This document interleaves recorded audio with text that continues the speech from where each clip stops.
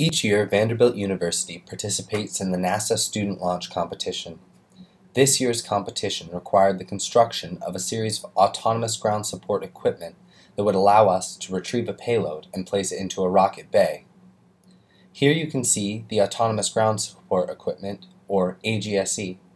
The AGSE begins by resetting itself to an initial position. This position is logged by the onboard controller. After reaching its initial position, the AGSE signals the rocket payload bay to open using a custom-built magnet-locked wire. The AGSE then begins to seek out the payload. It uses a series of short sweeps, analyzing the perceived images from a webcam. These images are filtered, thresholding out noise and detecting shapes and colors.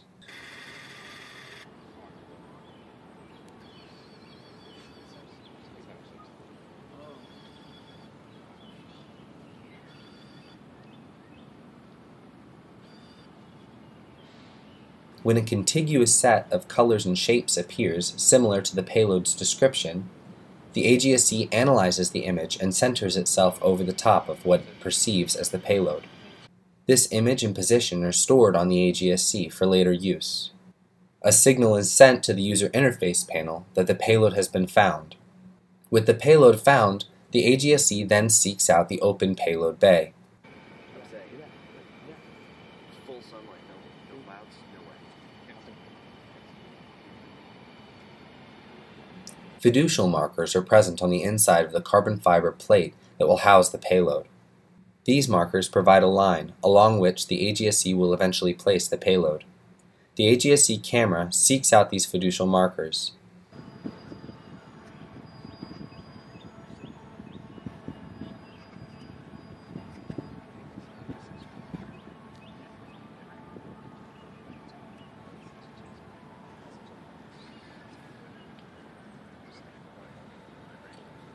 Upon recognizing the patterns, similar to a QR code, the AGSE is able to detect the payload. A signal is again sent to the user interface panel to indicate that the payload bay has been found. After finding both of these locations, the AGSE returns to the payload.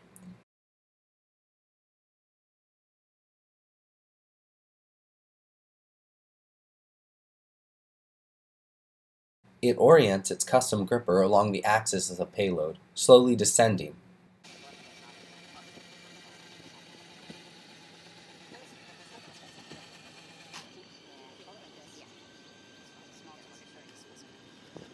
The gripper claws are able to close around the payload and provide enough friction to maintain it.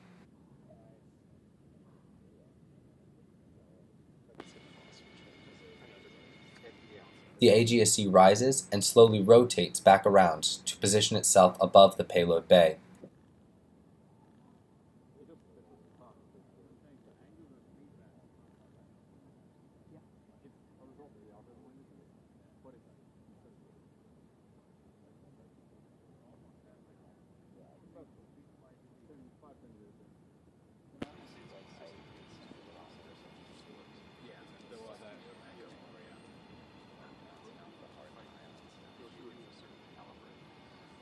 Once it is above the position recorded as the payload bay, it again descends, and, positioned closely enough so as to avoid any damage upon landing, it releases the payload into the bay. A signal is sent to the payload bay to close, and the payload is secured inside the rocket body.